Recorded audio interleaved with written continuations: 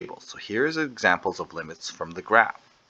Looking at the limit as x goes to 1 of f of x. So here's my f of x function.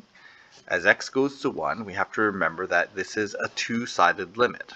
As x goes to 1, it implies that it's going to 1 from the left-hand side and the right-hand side simultaneously. And in doing that, it looks like it's headed towards two different values. So we say that the limit does not exist, or DNE.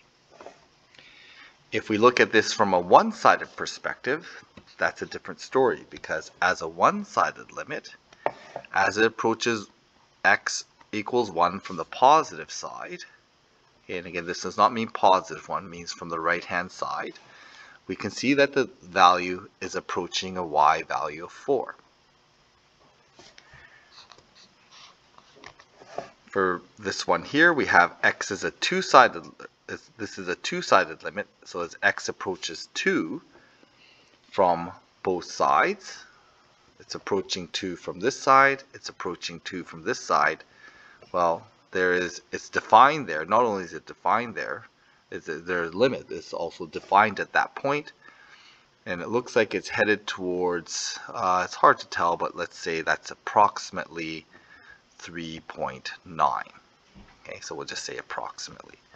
But it does have a limit. The limit does exist, and it exists where those two green lines look like they're headed. For f of 1, we're going to look at where it's headed as x goes to, sorry, not where it looks like it's going. Where is f of 1? F of 1, the actual value ends up being here. So the right-hand limit, the left-hand limit, neither of them are going to that point.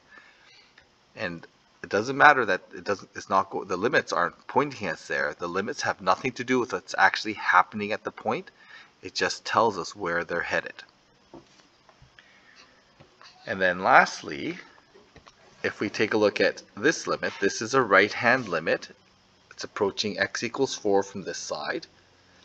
Now, as a two-sided limit, it doesn't exist because we're pointing in two different directions. But since it's a one-sided limit, this is heading up to infinity, so there's our limit. Our limit is infinite.